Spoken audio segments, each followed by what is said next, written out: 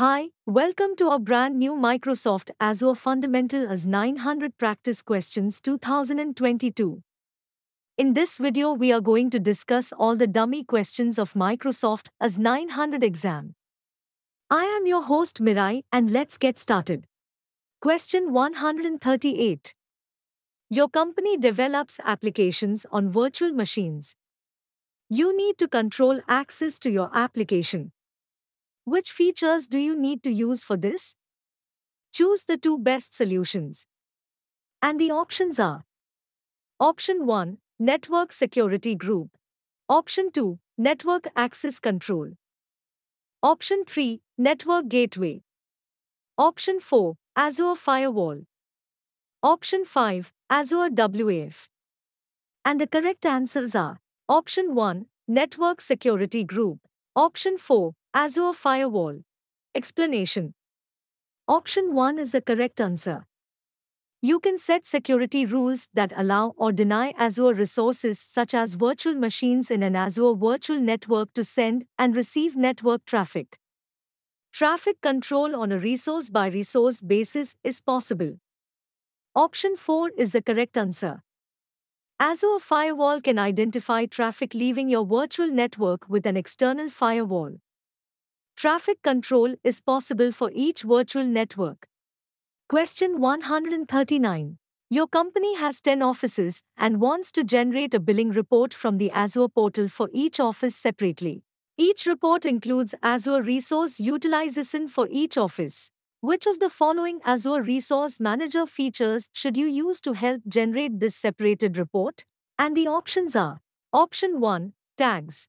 Option 2, Template. Option 3, Log. Option 4, Azure Policy. And the correct answer is Option 1, Tags. Explanation. Option 1 is the correct answer. You need to use tags to logically group Azure resources. By setting a tag and recording the office name or department name when creating a resource, you can group according to this tag name. You can then use these tags to create a billing report for separate offices. Option 2 is incorrect. Templates are just documents that detail Azure resources. These are not helpful when grouping and creating billing reports. Option 3 is incorrect. Logs are a mechanism to prevent changes to Azure resources. These are not helpful when grouping and creating billing reports. Option 4 is incorrect. Azure Policy is a function that applies organizational standards to the Azure environment and evaluates resource integrity, compliance, and so on. This is not helpful when making a billing report for separate groups. Question 140. Which of the following services is used for serverless application development? And the options are: Option 1, Azure Machine Learning. Option 2, Azure IoT Hub. Option 3, Azure Board Services. Option 4, Azure Functions.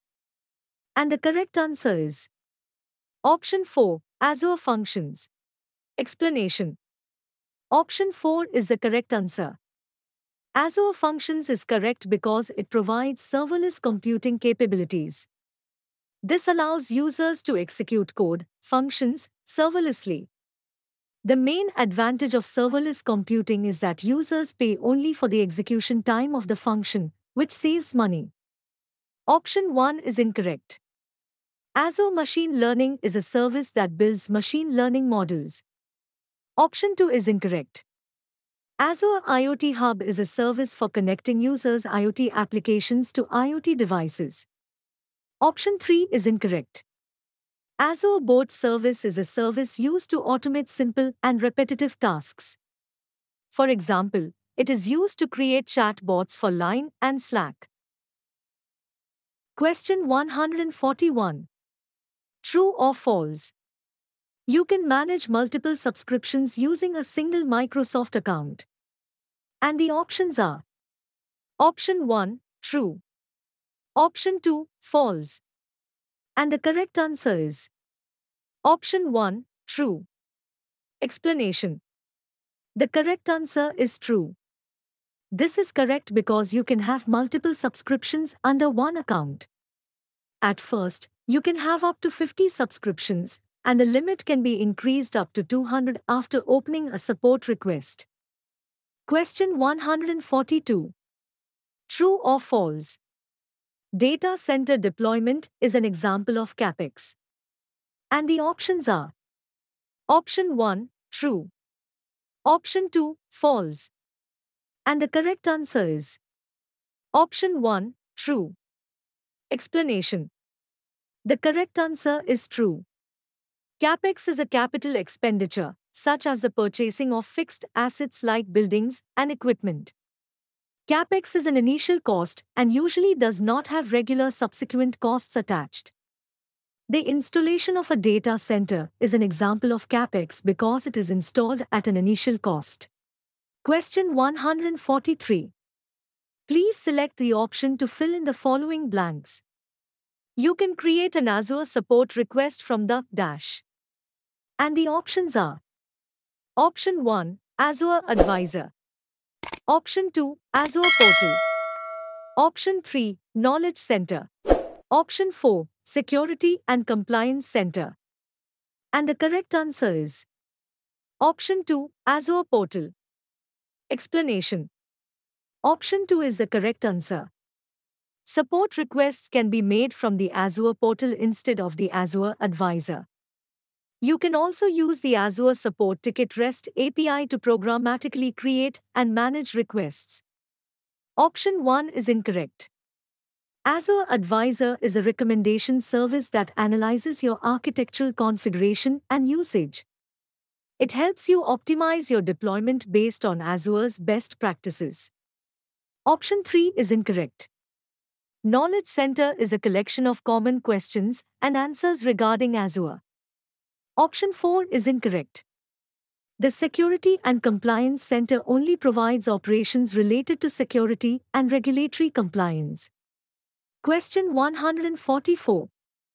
You have an Azure web app and you need to manage your web app settings from your iPhone. Please select two Azure management tools that you can use for this. And the options are: Option 1, Azure CLI. Option 2, Azure Portal. Option 3, Azure Cloud Shell. Option 4, Azure Storage Explorer. And the correct answers are: Option 2, Azure Portal. Option 3, Azure Cloud Shell. Explanation. Options 2 and 3 are correct. Azure Portal and Azure Cloud Shell are two Azure management tools available from the iPhone, as they support iOS. Option 1 is incorrect. The Azure CLI is incorrect because the Azure documentation states that it cannot be installed on iOS systems. Option 4 is incorrect. Azure Storage Explorer is incorrect because it is a standalone app that makes it easy to work with Azure storage data on Windows, macOS, and Linux. It is not relevant. Question 145. Which of the following is a correct statement about Azure Multi-Factor Authentication, MFA? And the options are: Option 1, in order to implement Azure Multi-Factor Authentication, MFA, you need to apply federation or synchronize your on-premises credentials with the cloud. Option 2, it is common to use face authentication for Azure Multi-Factor Authentication, MFA. Option 3, Azure Multi-Factor Authentication, MFA, can enforce MFA for both administrators and non-administrators. Option 4, in order to begin using Azure Multi-Factor Authentication, MFA, it is necessary to make setting changes to the services and applications currently in use. And the correct answer is Option 3, Azure Multi-Factor Authentication, MFA, can enforce MFA for both administrators and non-administrators. Explanation. Option 3 is the correct answer. You can require MFA for both administrators and non-administrators by using Azure Multi-Factor Authentication, MFA. Option 1 is incorrect. Azure Multi-Factor Authentication, MFA, is a service for MFA and has nothing to do with account federation or on-premises authentication. Option 2 is incorrect. For authentication methods, you can use a combination of two or more of what the user knows what the user has the user themselves type questions, and it is common for the user to use a password in addition to this. Face authentication is not an option for MFA. Option 4 is incorrect. You don't need to make any changes to your current services or applications to take advantage of Azure Multi-Factor Authentication, MFA. Question 146. You have deployed a virtual machine called Sample VM with a custom Azure Resource Manager template named VMA JSO, but you need to move the Sample VM to another host. Solution: perform a redeploy in the Azure portal. Does this solve the problem? And the options are: Option 1, yes. Option 2, no. And the correct answer is Option 1, yes. Explanation: yes is the correct answer. You can redeploy a virtual machine once it has been deployed in the Azure portal. Then, when redeploying, it is possible to specify another host. Question 147. In order to gain a security token, what does your application need to connect to use? And the options are: Option 1, Azure Storage Account. Option 2, Certificate Store. Option 3, Azure Key Vault.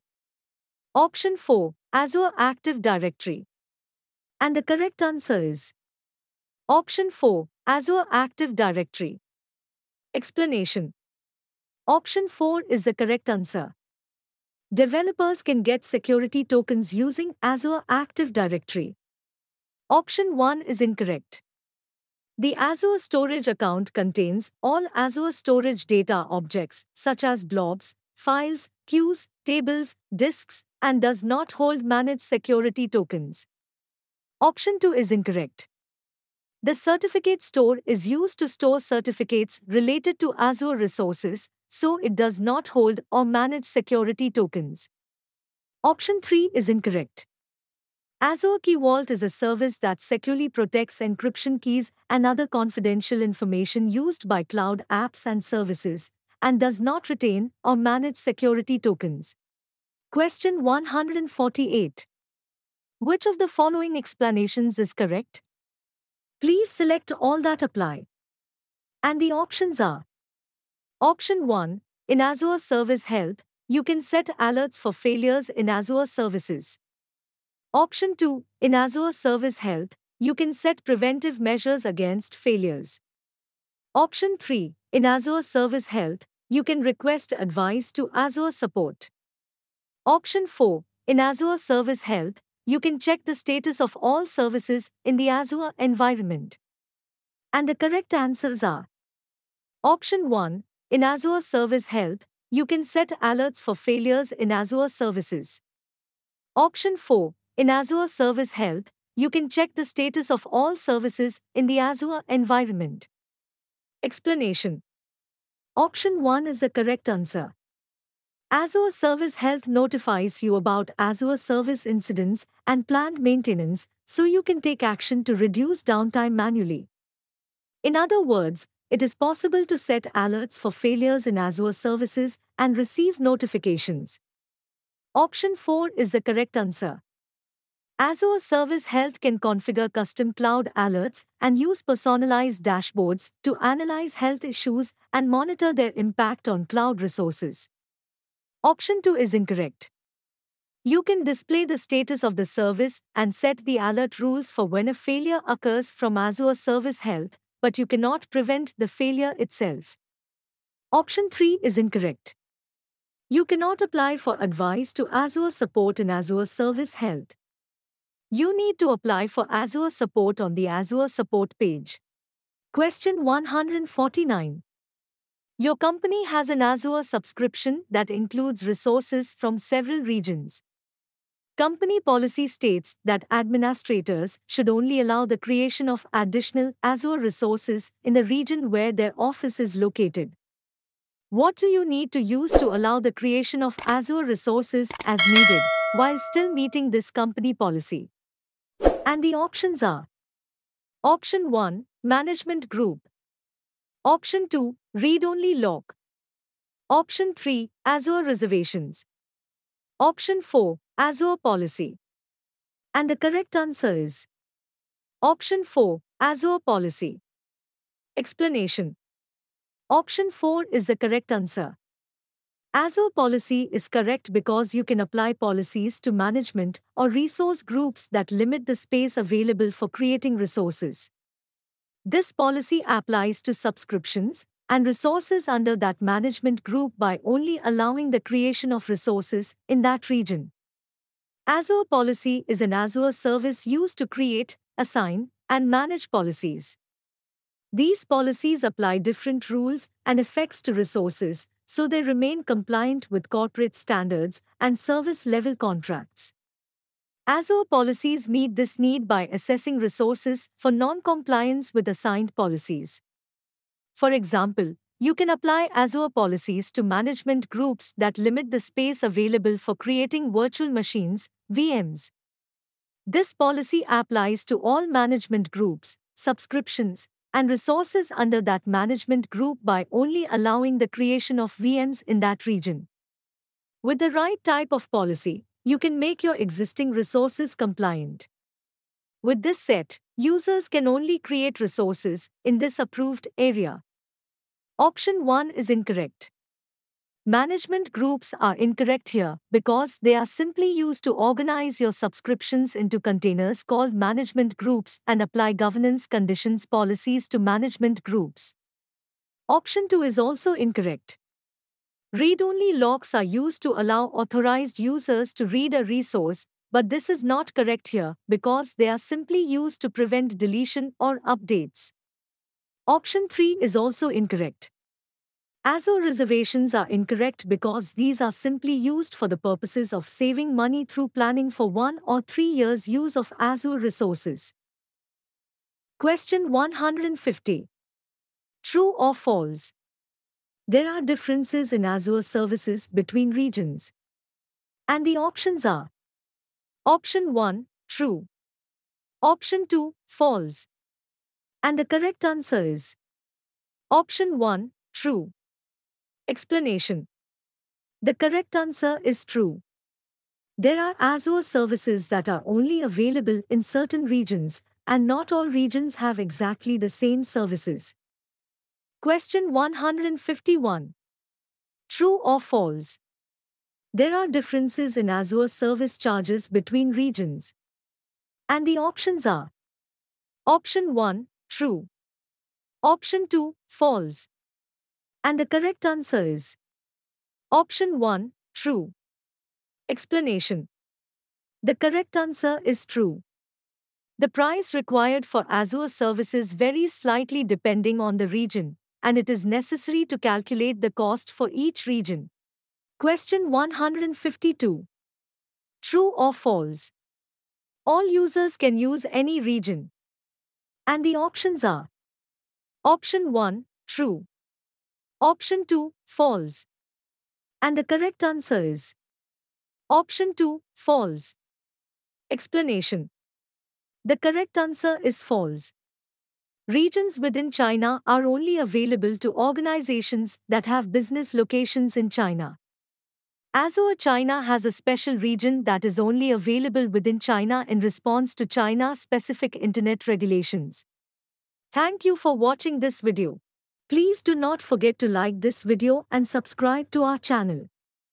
Buy our premium AS 900 bundle with 90% off. Check link in the description.